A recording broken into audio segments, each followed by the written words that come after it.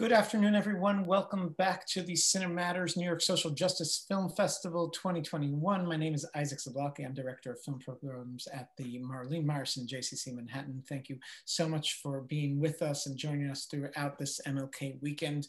We look forward to seeing you for so much more. Right now, we're up with the conversation for the film Los Hermanos. Thank you all for joining us, and I hope you've enjoyed the film as much as we did. We are excited to include you in the Q&A for this film. So please, if you have any questions, of course, put them in the chat. And then when the time comes for the Q&A section, we will open your mic. I want to give a huge thank you to all of our partners on this festival who are doing a lot of the work on the ground and are amazing with us. But specifically for this film, I want to give a big thank you to the Composers Diversity Initiative. Santos Morales Santoro, is he here? Maybe not. But a thank you to them and to the Sphinx Organization, which you'll hear a little more about in a moment. Also, of course, if you are inspired by this work and can support all of our work and keeping our work virtual, especially in these challenging times, please text the word community to 56512. Again, community to 56512 to be able to support. I also want to give a big thank you, of course, to our whole team here. And hope everyone will join us for all the upcoming films that we have going on till tomorrow. So please join us for more. And now it gives me great pleasure to introduce this afternoon's panel. And I'll start with the directors and producers, the co-directors and co-producers of the film. We have Marcia Jarmel, and she's produced a slate of films for Patchwork Films. And we have Ken Schneider, who's an award-winning producer and director with over 40 documentaries under his belt. I'm also really honored to introduce someone who you will all recognize immediately, Ilmar Gavilan. Ilmar, thank you so much for being here. And to moderate this conversation, I'm excited to hand things over to Lauren McNeary, who is Director of Corporate Partnerships for our partner, the Sphinx Organization. Lauren, I hand things over to you. Thank you so much. Thank you. And thank you, audience, for joining us this afternoon for this very exciting conversation about the documentary Los Hermanos. I had a chance to watch it a couple of times over the course of the week, and it is really just a breathtaking story. So let's start with how you, Marcia, and Ken came to become familiar with Ilmar and Aldo, and what about them inspired you to create this documentary? Thank you, Lauren. We had been making documentaries in Cuba for about 6 or 7 years, and we're very taken by the arts culture in Cuba. And there's the arts that we all think we know about, which is popular music and dance, and they sometimes show up in films. But the more time we spent there, the more we discovered that the art landscape was much richer than that. And when one of our previous films screened at the film festival in Havana, I was lucky enough to attend during that same trip the opening night ceremony of the Havana Jazz Festival, which is a world-class jazz fest. And the opening night performer was Aldo Lopez-Gavilan, who at that time was a 35-year-old pianist who had been talked about in Cuba as being up and coming, but and had some international renown, but not so much here in the States. And I'm a big music fan, I'm a music person, and I'd never heard music like this before, and I was very taken by it. And I came home and I said to Marcia, this is a remarkable player. Maybe, we should make our next film about Aldo. And Marcia said. and I said, well, what's the story? And we said we have to have a story if we're going to make, not to make a film about this musician. And then we were lucky enough to meet Ilmar at a screening of another film of ours in New York, and we had a lovely brunch with him. And he said at the end of the meal, Aldo's coming. And we hadn't known that. It was the first time they were going to tour together in the US. And we thought, well, something's going to happen here. This is going to be a story. And it had all the elements of a kind of archetypal story about two brothers who've kind of lives have gone in different directions and then have the opportunity to be reunited. So 6 weeks later, we were filming. Awesome.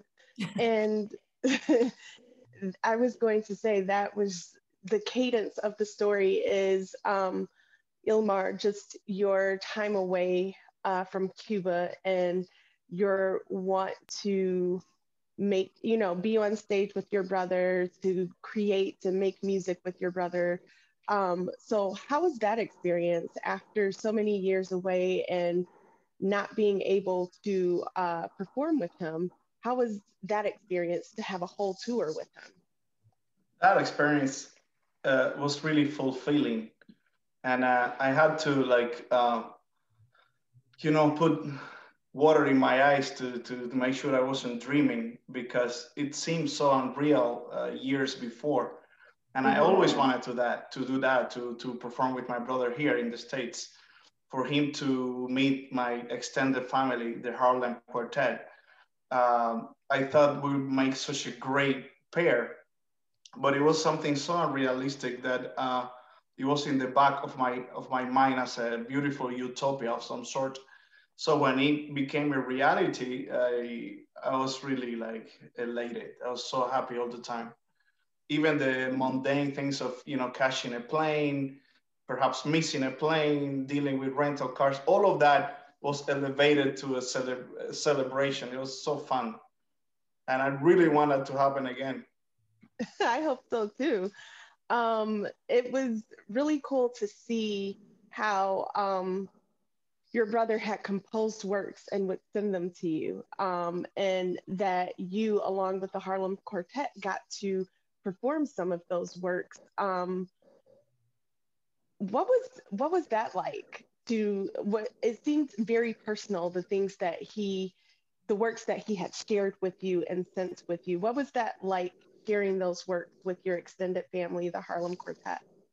That was also super good. It's like sharing a diary with loved ones, because basically every time he sent me tapes when I was in Moscow, that was like a synopsis.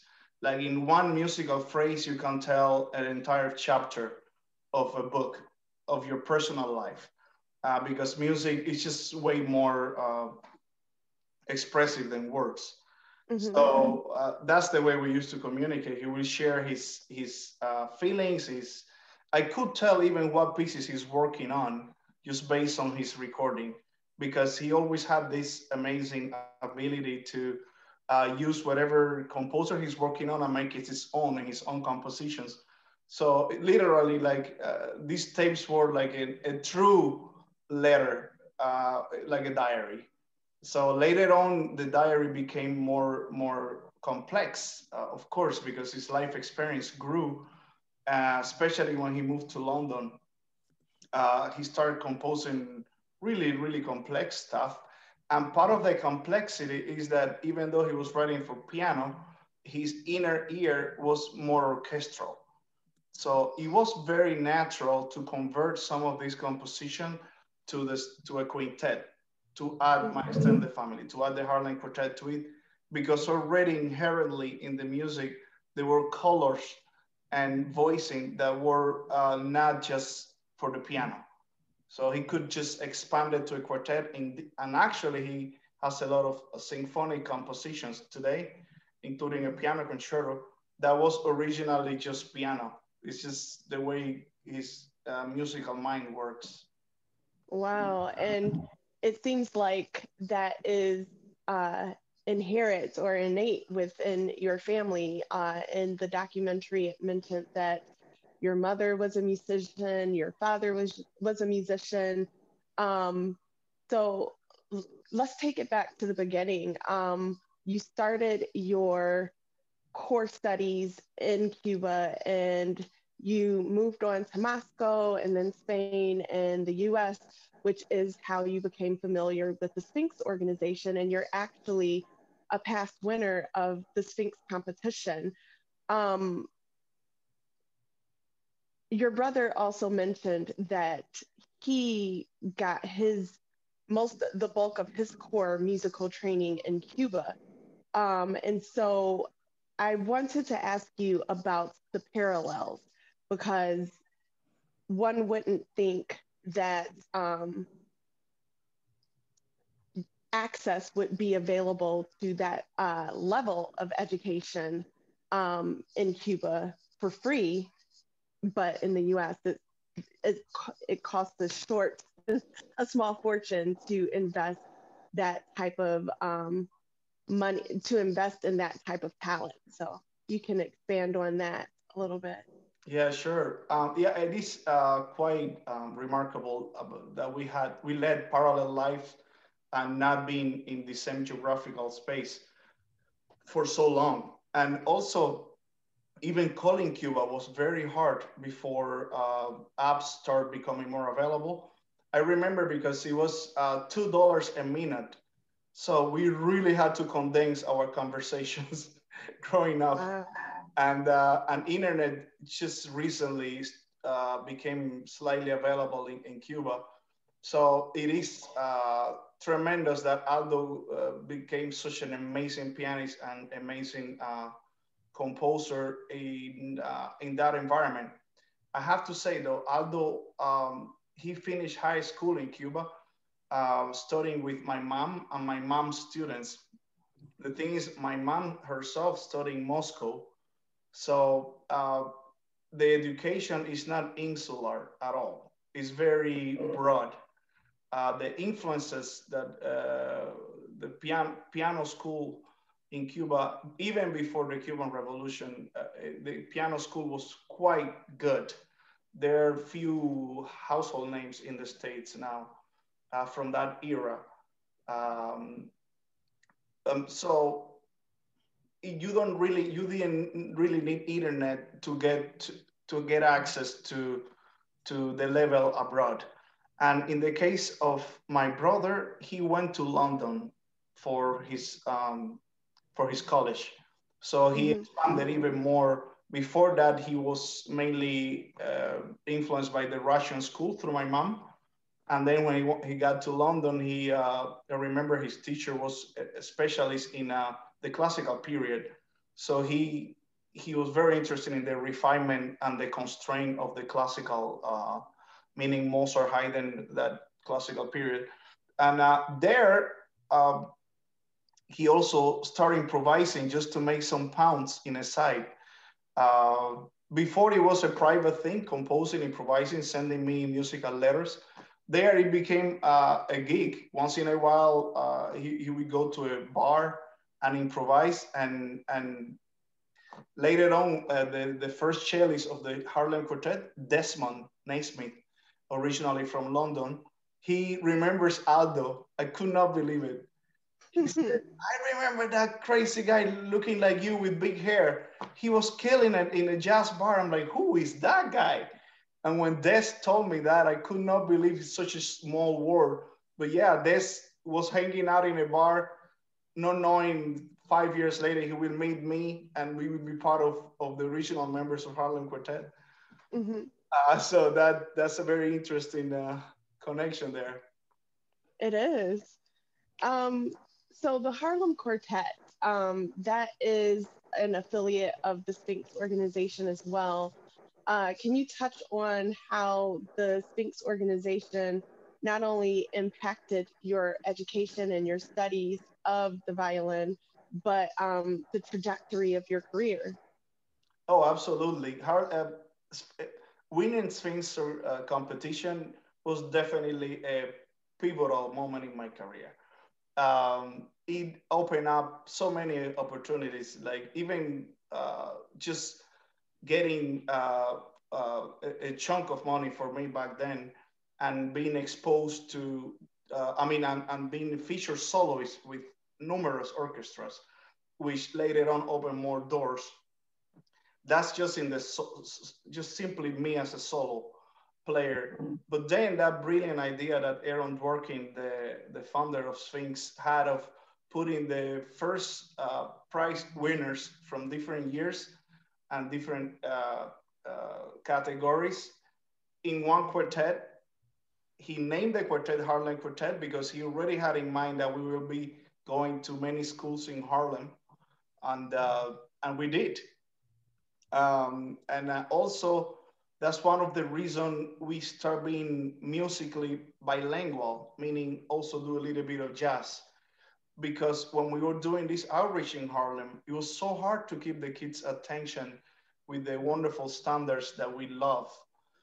So we incorporated a piece like Take the A Train, arranged for string quartet. And then we noticed the kids were tapping their feet, just, kind of following along with the rhythm. And it was so much easier to engage them. And that led to more and more jazz repertoire, which eventually led for us to meet Chick Corea. And we did an album together, won a Grammy with the album, and then toured all over the world, basically Japan, the States with Chick Corea, which sort of put us in a really interesting position in terms of the marketability of the quartet, being able to play classical music at a very high level, as well as jazz. Wonderful. I feel like you have been speaking so much. Let me pull Marcia and Ken back into the conversation. The art, with everything that's going on right now, and this film festival is really dedicated to Martin Luther King's birthday and the issues that have been plaguing our country and the world in recent months and years. And music plays a soundtrack to that. The arts provide an outlet, provide just so much for everyone. And so I wanted to ask, was that a factor in why you chose to highlight Aldo and Ilmar? So originally we were interested in looking at the arts in Cuba generally because they're so much a part of that culture, and we were kind of fascinated by it. But this particular story took us in many directions, and oddly enough, it sort of landed at a moment where I think we really need this story, because it reminds us about possibility and what can happen when borders can be crossed, and just, the opportunity, to experience beauty and family and all of those kinds of themes that are in the film. So, I think initially we had this idea of looking at the U.S. through Cuban eyes and Cuba through U.S. Cuban American eyes, and kind of getting being able to see our country in relief. Mm-hmm. So that was definitely part of the, but really the music is the ambassador to, all of these kinds of, to understanding what, the relationship is between U.S. and Cuba, and all of those other kinds of issues really are, the music is in the forefront of this story, and all of that is kind of context. Also, I would think, Lauren, for us, the art, there is a confluence between the art and the activism, but we try to find stories about people, character stories, in which we can embed and understand certain issues. So we don't think this as an overtly political film, even though it's playing out against a political canvas. We have been many filmmakers who have made films looking at the Cuban system and the American system and doing a compare and contrast. And that was not necessarily our inquiry. But this idea of the two brothers who were not able to be together was for us very poignant, and it was also a way to look at, to look a little closer at not just U.S. policy, but at Cuban culture. And that's something that I think, we both think a good story can do. The story is the entryway for us, not the politics. But certainly we hope that the social justice themes are there and they're present for viewers. And just to say that part of our work with this film is to connect with people who are doing activist and advocacy work, for public support for the arts, for diversifying classical music, like the work Sphinx does, and about making music education possible for all, every kid. So we want this story to be in the hands of people who are doing that work, and we're working hard to do that. Yes, just in our partnership itself, I found out so much about your work in this film, and how closely our work and missions are tied together, and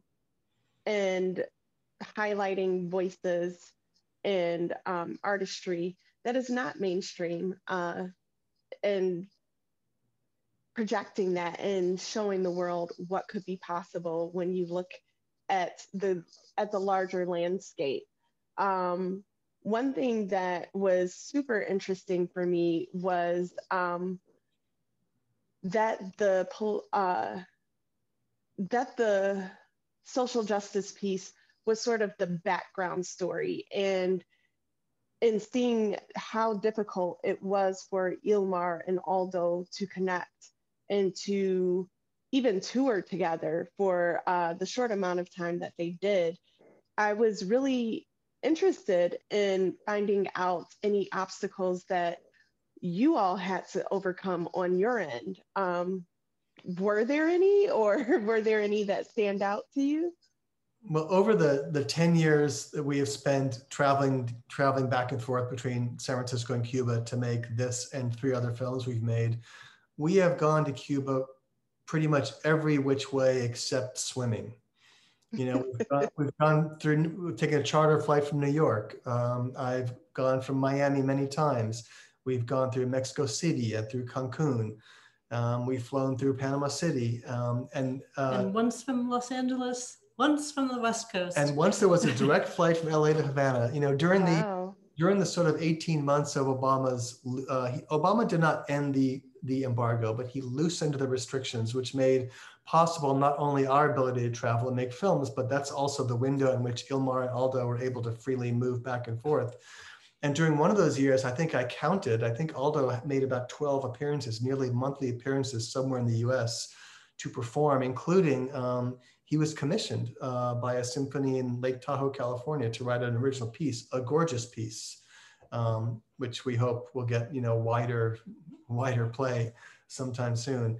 And then during the current administration, all of that became harder. It became harder for him to get exit visas. It became more expensive because he had to go to a place that had a US embassy. Anyway, so for that collaboration, for Ilmar and Aldo to be together, I think Ilmar can speak more directly to that, but we were pained that was so hard for them.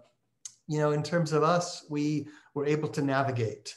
So sometimes we had, customs people at US airports yelling at us, but we were able to do everything fairly legally with the paperwork we needed to move back and forth. And another thing that's important for us when we work in Cuba or anywhere is we have a local crew. All of our crew in Cuba are Cuban. We don't travel with an American crew or American equipment. So it eases our travel. And it's also important for our filmmaking that we have both ambassadors and informants to help us figure out how to tell our stories and how to navigate if there are any tricky shoals, and also to correct us when we mess up, because we don't always get it right. Understand. Yeah. Or if we miss something. Wonderful.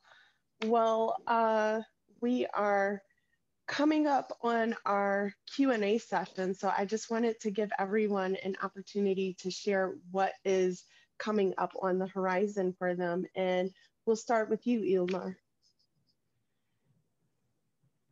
Well, I'm really excited that I finally have a CD with my brother, just the two of us.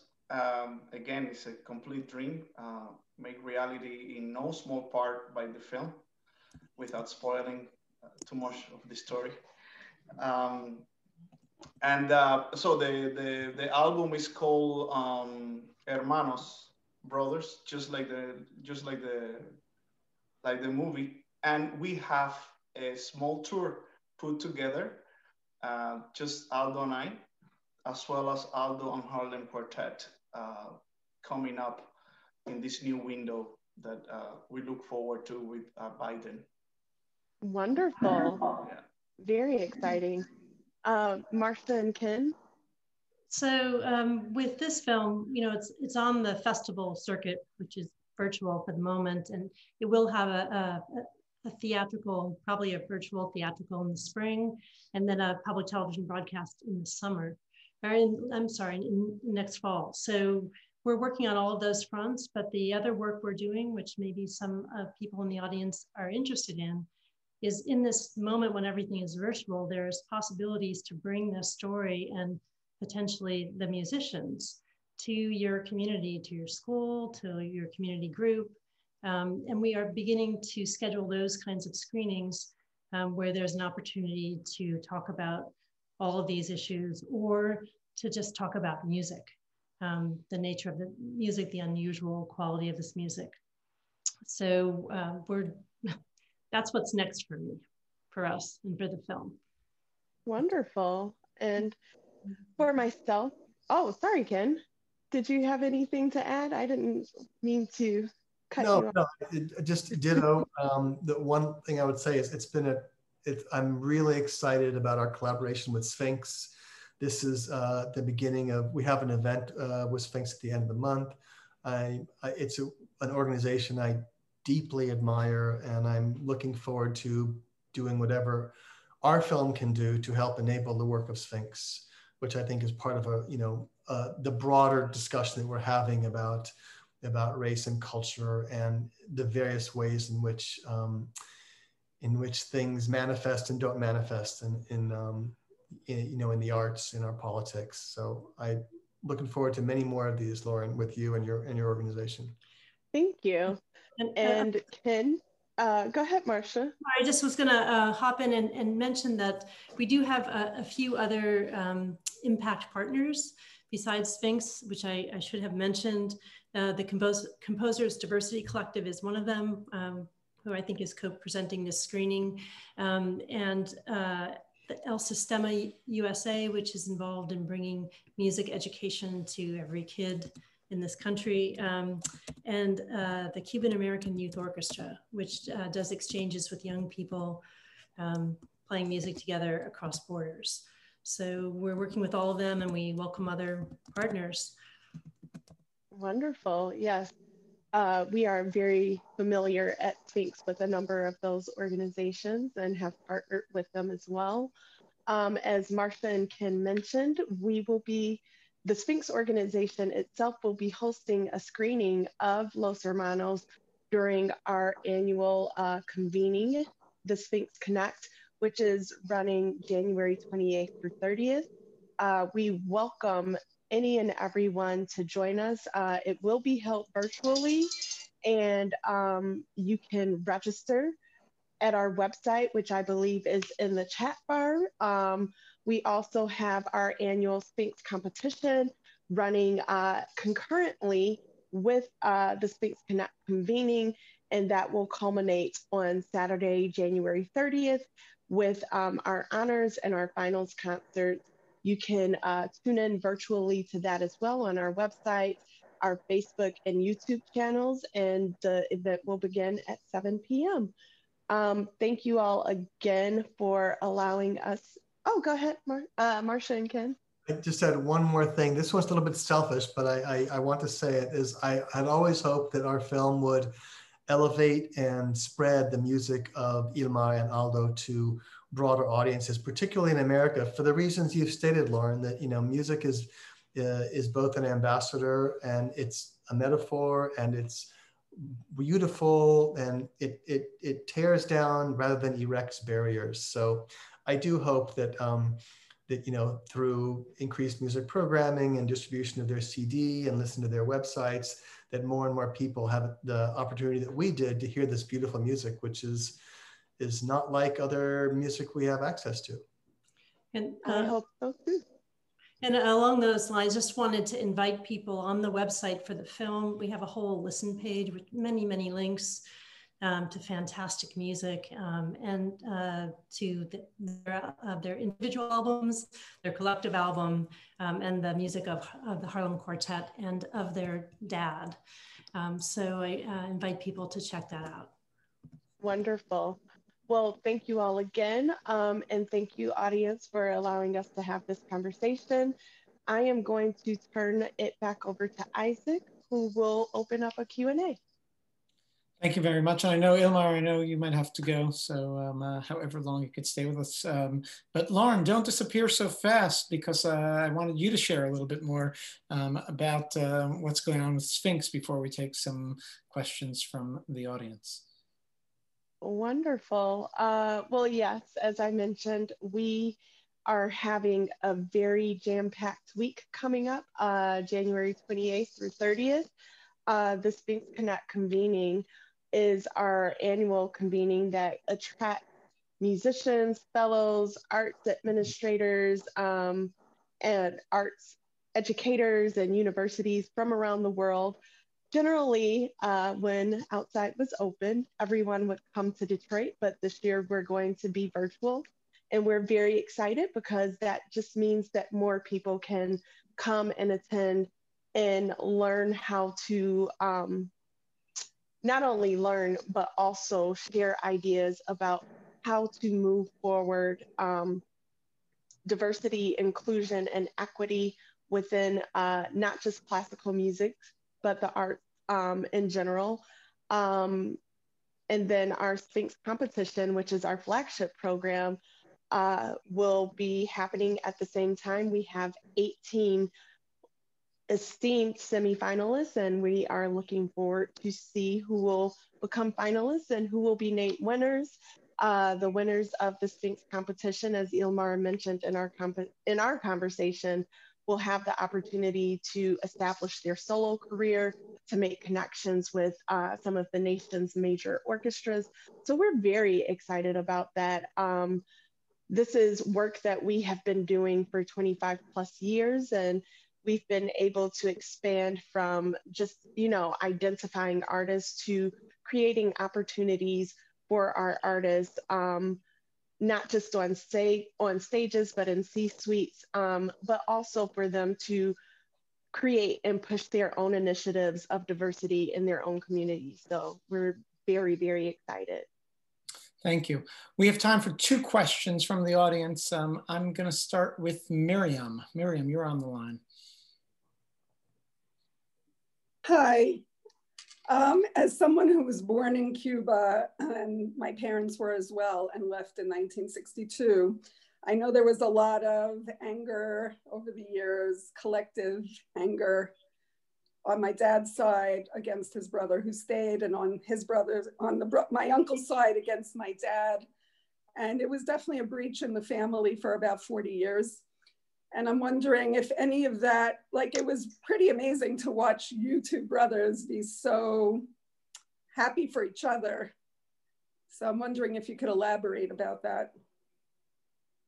I think Aldo and my generation wasn't this dramatic, but I'm very familiar with the generation of your dad that you're talking about, and with the resentment that just sits forever. We never had any of that. In fact, all we wanted to do is get together again. We didn't have any locally for us. I think really it's a generational thing. Yeah. Okay. Yeah. I hope they made up. They did. After 40 years, my father brought his brother here, but there was still an edginess. And right. we did meet up in Israel as well. But there was always an edginess of how, you know, my dad took care of my grandparents here in New York, and my uncle wasn't part of that. I think, you know, I think right or wrong, I don't know. My generation always felt that we did not make that part of the history. We dealt with it, but your dad's generation is more involved with actually making the history. So it's more like hands-on, more personal. Like if you stay there, it means you're helping, you know, that. And but in our case, I never think Aldo staying there, he somehow is, no, we were born way after all of this. And all we want to do is just, you know, enhance music and, you know, everywhere, and just, yeah, it's a different generational context. Let's grab a question from Ellen Fivenson. Ellen, you're on the line. Well, this was just a wonderful, wonderful movie. I've been to Cuba. I live in Traverse City, Michigan, and I live 20 minutes from Interlaken. I'm a big volunteer out at Interlaken, and I'm a big volunteer with the Traverse City Film Festival with Michael Moore. You know, everything is virtual right now, although Interlaken is together and working, although they are in their own little pod. But I would love to work as a liaison somehow in getting this film up here, and you people up here in the future when we can do this. I'm also a U of M alum, so I'm very familiar with the Sphinx Organization. I remember the clips of Aaron doing his thing when he was a little one at the beginning of it. So there are lots of ties that we can work on, and I think it would be very exciting to help you guys do this sort of a project. I'm always into doing these kind of projects, so this would be wonderful. And I'm going to shoot an introductory thing to Trey, who is the person out at Interlaken, and I'll get a hold of Michael and have him take a view of this, and we'll start talking. But I just, it's sounds excellent. Thank you very much. And one more nice connection, Ellen, is one of Ilmar's mates in the Harlem Quartet, Melissa White, is a East Lansing native, and she went to Interlaken. We lost you. I did notice it was an Interlaken sweatshirt in the film. I did notice that. I didn't know if that's the woman, but it was just like, oh yeah, okay. Well, that's another tie. I mean, that's really, I can see this really becoming a wonderful event with all of our organizations tied into one. And I would not want it to be virtual. I would definitely want to have you available for the kids at Interlaken. They would go just wild. In fact, they do have their own motion picture curriculum out there now. I didn't know people knew that, but it's very active, and this would tie, again, right into that program too, so. Well, Aldo is coming with me to Detroit in the summer. So one of the hardest part is for him to arrive here in the States. So if he's already in Michigan, maybe we should talk about it sooner than later, because I don't know, it's like a comment. I don't know when is the next trip here. We'll make sure to connect everybody. I want to give a huge thank you, first of all, Ilmar, to you for your being here and just sharing your story and being a part of this conversation. Of course, to Marcia and Ken for telling this beautiful story and you know, your fabulous films and being a part of this. A big thank you to Lauren McNeary again from the Sphinx Organization for also moderating, but also connecting all this so beautifully. Next up is Hungry to Learn is our next Q&A at 6 p.m., if I remember correctly. So please join us for that. Of course, tomorrow, another big day for MLK Day, a big day of film. So join us for all those films, and please help spread the word. Tell your friends about this wonderful film. It's only here this week. This is your chance to see it. This conversation will be available on our YouTube channel. Please support the festival and check all the films out at cinematters.film. And we look forward to seeing you at our next conversations. Thank you very much and have a good night. Thank you.